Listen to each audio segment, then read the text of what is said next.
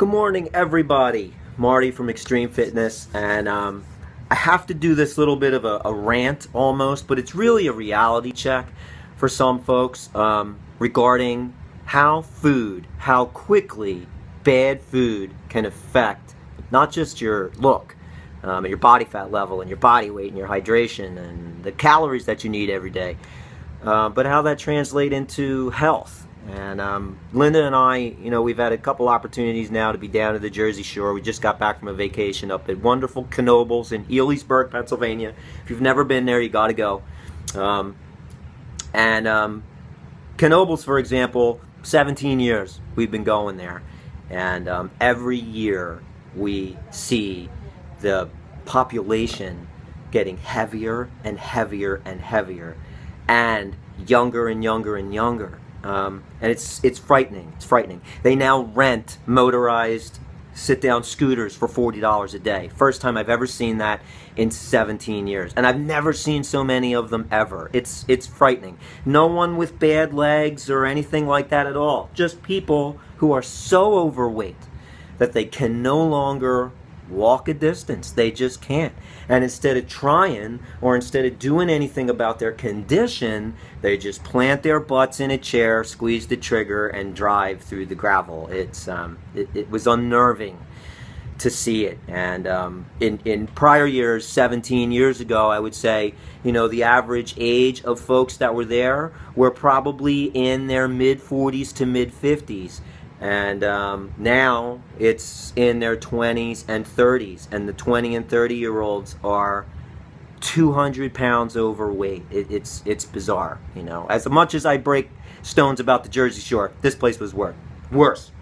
But the reason that I'm doing this is because, Linda and I, that's our week. It's our week to do whatever we want to do. It's the one time a year we eat pizza.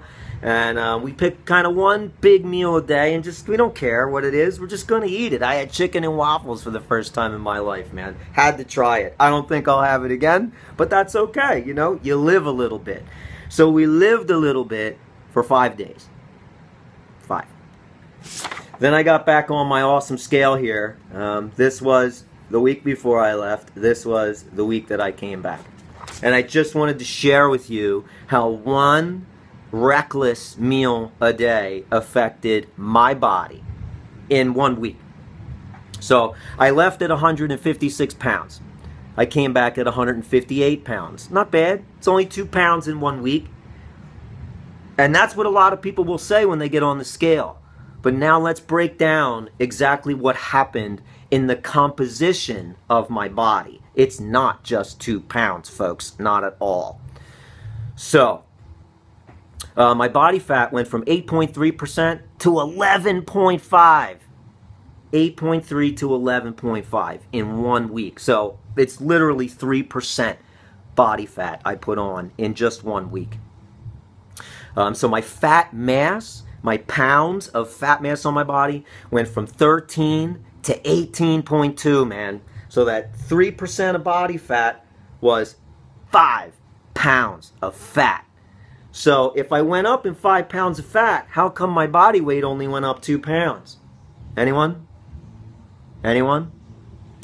Muscle mass. I lost muscle mass. My hydration went down, and I gave up muscle.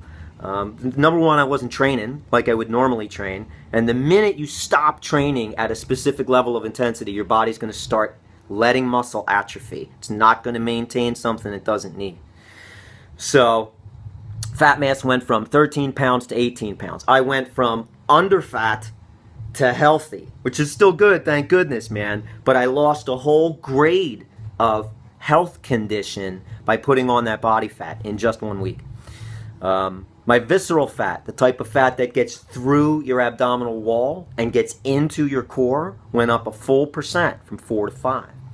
My hydration went from 67.6%, which is very high, down to 64.7.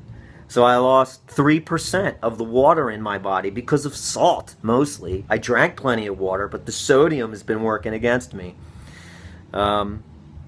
So my body water went from 105.6 down to 102.6 pounds. My muscle mass went from 136.2 to 133.2. So I lost 3 pounds of muscle mass because of sodium intake and loss of water in the muscle cell, man. That now I've got to kind of reroute and work that poison back out of my body. Sodium is a poison, guys. My basal metabolic rate. Now here's the kicker.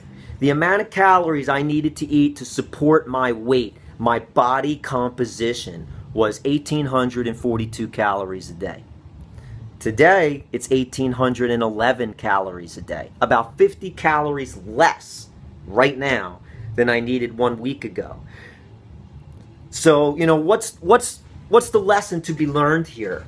Number one, you cannot eat that way every single day. You can't eat whatever you want every single day. Even if it's just 1 meal a day, you can't do it, because that's how your body's going to consistently be catabolic and break down muscle mass because of poor nutrition, lack of adequate protein, and excess carbohydrates, sodium, and refined sugars, while increasing body fat storage the whole way through. So even though you might be looking down on the scale and only seeing a pound or two of fluctuation, it could be pounds of muscle against pounds of body fat shifting those scales. It's very, very difficult to track on a normal scale. Beyond that, you know, the quality of those foods going in has a direct impact on your health. I literally feel poisoned today.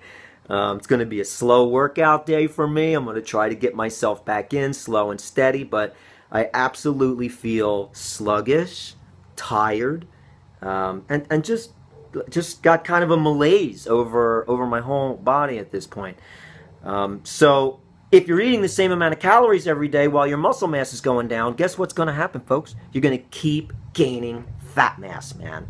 And it's awful. So, you know, the bottom line here is, guys, you know, you can keep trying to justify your trips to Wawa and your trips to Subway and your grilled chicken sandwich that you're picking up at Burger King, or whatever it is that you assume is good for you, but you really don't know what's going on there as far as the ingredients of the food is. And it brings back, you know, that you can't out-train a bad diet. Trying to pull that off because your schedule is busy or you just don't have time, and all of those things that we break down as bad excuses to our client base, because that's what they are. You know, if you want to change your look, if you want to reduce body fat, if you want to get healthier, it's not rocket science. There's a method, but you have to be consistent with it. You have to make a lifestyle change. You can't drink every weekend. You can't do it. You can't drink soda at all. You can't drink sweetened iced tea at all. You can't eat white bread at all. There's so many things that we did a little tiny bit of that created those drastic changes in my numbers in just 1 week. And, you know, I'm going to get that back because I know exactly what I've got to do.